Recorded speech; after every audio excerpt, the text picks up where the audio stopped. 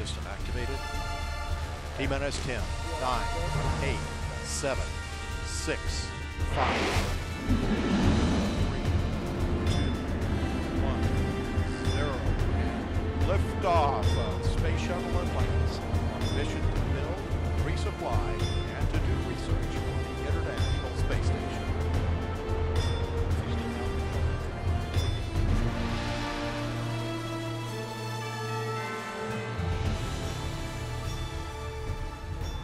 Well, it's always exciting when you're getting a new vehicle.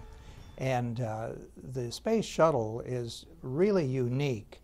It still is the only spacecraft that's ever been built by people that takes off, goes into orbit, and performs a big job up there, and then flies back and lands and gets ready to go on another mission. So it was a very exciting thing to have a new vehicle like Atlantis to launch.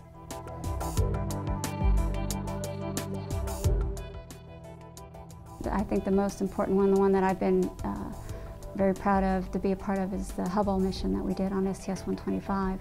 Just the science alone from Hubble is amazing, and just to be able to, take all the hardware up and the astronauts up and be a part of the repair effort and the servicing effort was really amazing.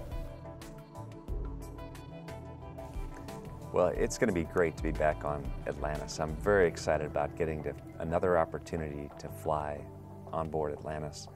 I flew it on my only other mission up to the Hubble servicing mission, and now to be able to get to another ride on Atlantis, but up to the space station, it's going to be incredible.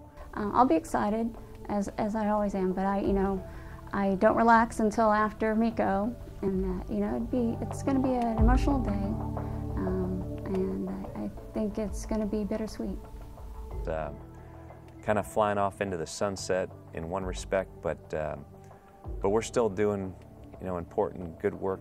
We're taking up this Russian module that's actually its name in Russian means dawn. So in one way we're flying off into the sunset, but we're still doing important work, and it's the providing more capability to the space station.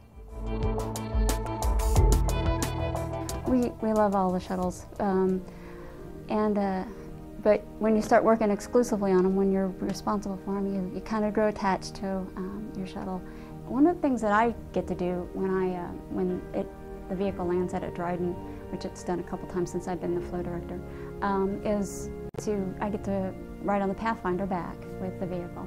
And stopping over at all the places that we stop over, we literally stop traffic on roads. I mean, interstates, people pull over when they see the shuttle on top of the SCA, and are just in awe. I mean, they just cannot get enough of it. And that to me, when people see it, sometimes it's out of sight, out of mind, but when they see it, they are just awestruck.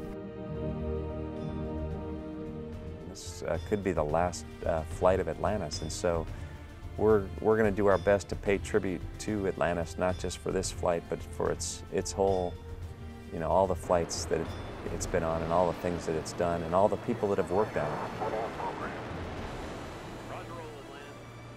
You have to say, what a magnificent vehicle it has been, and what a great job that you've done.